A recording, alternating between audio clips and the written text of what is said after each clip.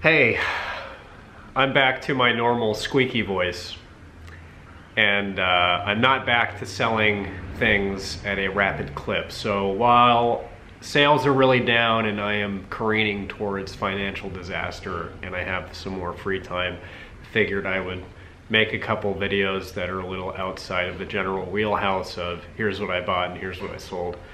I've read a couple books lately that are very relevant to the hashtag reseller life. I read one book that was a book about consumer behavior in online shopping, which was okay. And then I read this one, which I picked up at a Goodwill afterwards. And I actually want to talk about this. Oh, great. I actually want to talk about this one first because I think that it's a more valuable book. It's Never Eat Alone by Keith Ferrazzi, asterisk. It was ghostwritten, and you can kind of tell. So I read self-help / business stuff occasionally. I generally despise the genre. I think most self-help books are bad in both sense of the word, meaning they are badly written.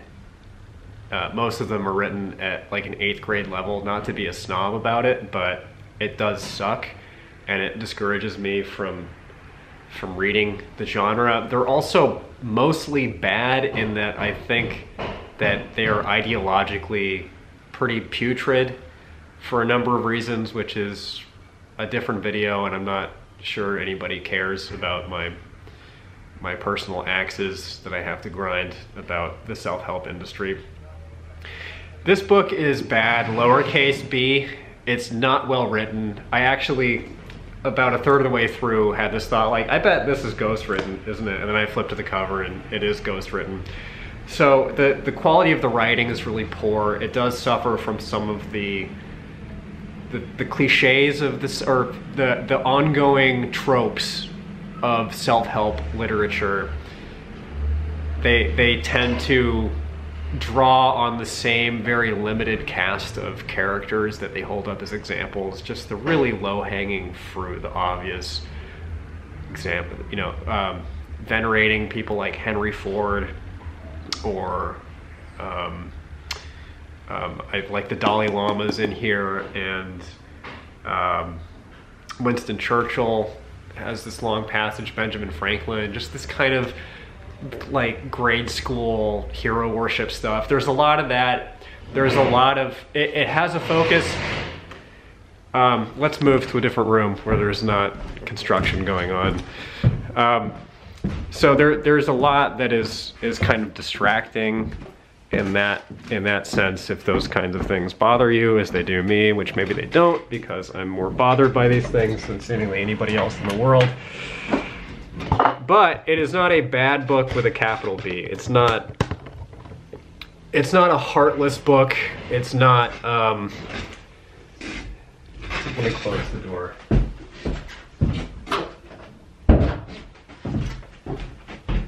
It doesn't have shitty values. It comes from a good place, which is rare for this kind of a book. Not to keep beating that dead horse, but it is, I think, written from a place of, it's not a book for sociopaths, and it's not a book for people who are, let's say, toxically ambitious. It's a book for people about ambition, how to pursue ambition in a way that isn't toxic and isn't sociopathic, which is not what I was expecting. I was expecting the opposite. So the premise of the book, after that long intro, is how to network in a non-sleazy way, and the importance of networking, and why you should go about building a social support network, how to do it, what the benefits are, etc. And it's a very simple premise. You don't have to read the full book. In fact, I would recommend against it unless you can get it for $2, as I did, because most of it is about networking in a corporate context, and how specifically to get business meetings with influential people, how to basically how to be a power player in a traditional office, and obviously that doesn't apply to most of us in reselling.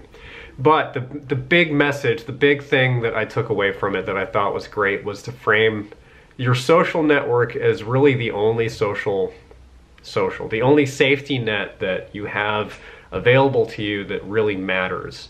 And that's true of people in the workforce in general, and it is doubly true of self-employed people. And I feel that really deeply. I feel that being this autonomous market actor out in the wild alone, hunting and gathering, gets really lonely, and it is a liability. And the way to mitigate that liability is to have a big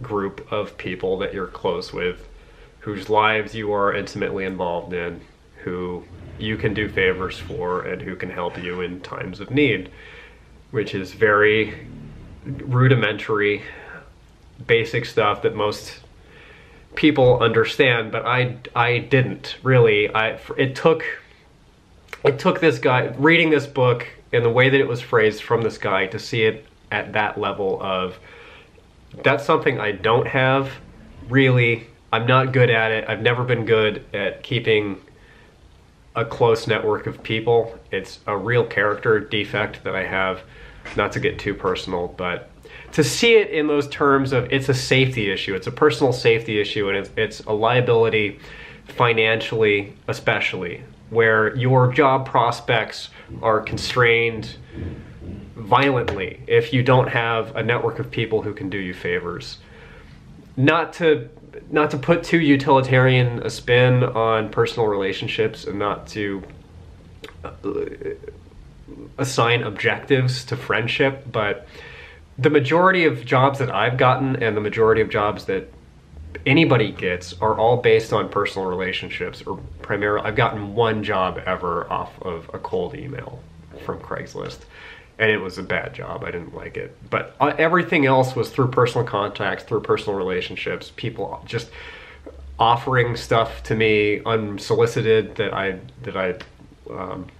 took them up on, and kind of a string of instances of having really good luck or meeting the right person or having the right conversation. And the point of the book is, if you spread yourself really wide and you really take the time to cultivate personal relationships on a broad level and in a deep way, then it pays off for you in that way, both because it's worth doing for its own sake and because it gives you this kind of a long-term career stability.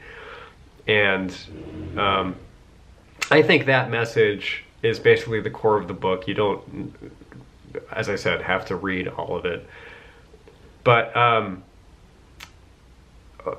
I immediately, that struck me as absolutely true and an invaluable insight or piece of advice.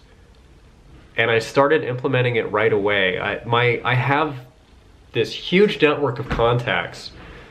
I know a lot of people, or have known a lot of people, and I have a lot of very, not superficial, but I have a lot of relationships with people that I didn't take the time to really cultivate and to, it's kind of a corny word, but to honor the relationships and uphold my end of it and be a good friend and be present, not because I want something out of it, but because it's part of being a good person and part of being a good friend and a conscientious adult. And I was/am really delinquent. My account is really overdue with a ton of people in that sense. So I started sending out messages and texts to people that I hadn't talked to in a while, and have had just incredible, gratifying results. It's only been like 48 hours since I finished this book, and I just texted a bunch of people. I found out a friend of mine from high school is having a baby. I found out another friend has a family member with cancer that I didn't know. I have talked to a number of people from my past, had a long, good phone conversation with another friend, and texted another guy, brought the second guy up with the first guy, and then got them talking after a bunch of years. So they're talking now. Found out a friend is moving to Los Angeles and offered to teach him how to do eBay stuff. Offered another friend how to do eBay stuff. So it's very easy, and it feels pretty amazing, and it feels like time really well spent. And both days, I did that yesterday and I did it the day before, and it took like not that much time, and I ended both days feeling not nearly as lonely or unfulfilled as I usually do.